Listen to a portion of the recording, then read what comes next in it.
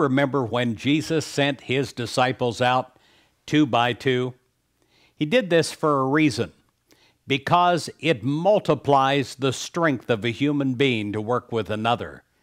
When I do my seminars, I always encourage people to get a prayer partner, because if there is another person working with you, well, then you will be able to accomplish great things together. There's a story of a man who had 2 sons, and they fought among themselves constantly. So one day he handed each son a stick and asked each to break his stick. Well, they did it easily. And then he took the 2 broken sticks, tied them together, and asked each son to break that. And they found that it was impossible. And thus he illustrated to them that when people work together, they multiply the power of others. This is true of our inner resources too.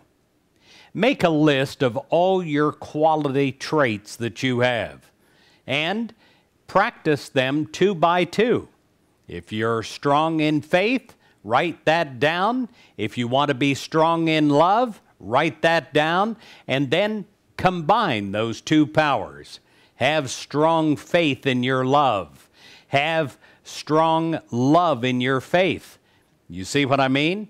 If strength is one of your powers, write that down.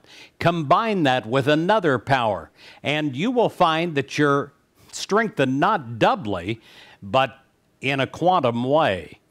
It is a spiritual truth that I'm teaching you here today, and I pray that you can take this and use it, and you'll find that God's powers coming through you, multiplied 2 by 2, have great strength to get you from the impossible in your life to the possible.